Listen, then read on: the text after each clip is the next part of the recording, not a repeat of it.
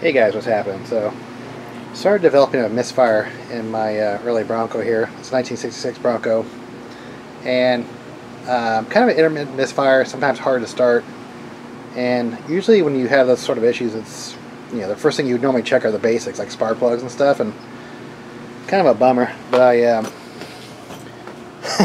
when I was taking out to check my spark plugs, I broke a couple of the insulators on a couple of them, so kind of a bummer. But yeah, these are actually, what were these? These were the platinum fine tip ones, and I don't know if you can see that in the light here, but on these spark plugs, the ground strap is kind of getting concave, like it's on the top of this. It's kind of like eating it away in the metal.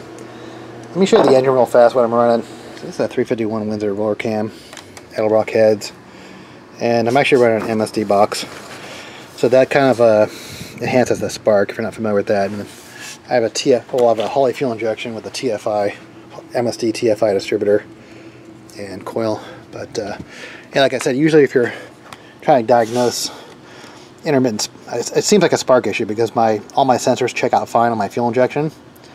So just kind of intermittent, doesn't happen every single time. And so yeah, like I said, the first thing you normally check would be the basics. And then what I'll do is I'll start, if that doesn't fix a problem with these new spark plugs, then I'll start removing components out of the equation, like the MSD box. I can just disconnect that from the harness up there, test it that way, just so it's actually running the distributor and the coil bypassing the box here. But let me take a look at these new spark plugs. They're called the TT plugs, and I'll take a look at them. Alright, so these are actually made by Denso. They're the Iridium TT. And these actually didn't exist the last time. I think when I replaced these, I probably had these in there for probably 3 or 4 years.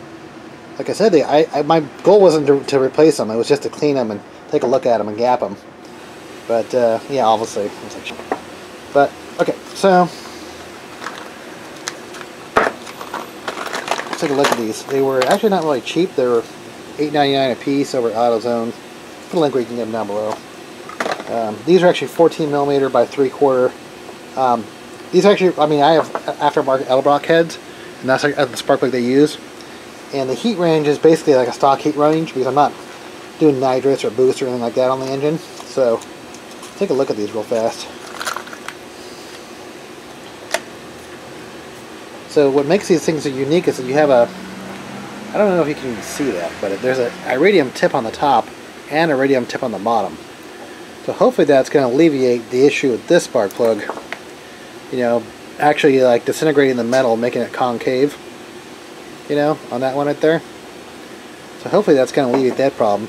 Because I am sending a super hot spark with that MSD box, capacitive discharge box. One of the issues I'm also kind of worried about with this one is that because I'm sending so much hot of a spark to this thing, it might create a hot spot in pre-ignition or detonation. So yeah, because the spark is so much hotter, and iridium is such a much more dense metal and doesn't dissipate heat as much as well. Yeah, it could create like a hot spot detonation. So we'll get these in, we'll fire it up and see how it rolls. But yeah, that's cool. That's a really good idea because instead of actually eating away at the metal, it's hitting another piece of iridium. So before I put those spark plugs in, I cleaned out the threads with brake clean, just because you don't want to get carbon will actually come up from the spark plug, and aluminum heads are super susceptible to cross-threading and stripping. So make sure you clean out those holes, and I'm going to use a little thread, what's it called, anti-seize on the spark plugs there. I'm going to use a little dielectric grease. These are actually those live wires. Alright, let's give this a shot. I don't expect to see a performance increase at all. Fuel pump coming on.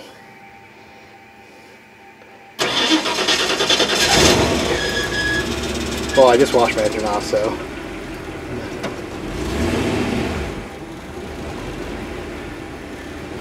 Well, it definitely feels rougher. I should check my wires. Alright, so I did a couple laps, and it seems to be running good again. So, I guess we'll see, Fan just kicked on. But, yeah, I guess just check the basics, man. I don't know. So yeah, misfire's gone, but it said it was kind of intermittent. Yeah, when I first fired it up, I forgot that I'd spread all that brake cleaner in there to clean the threads off.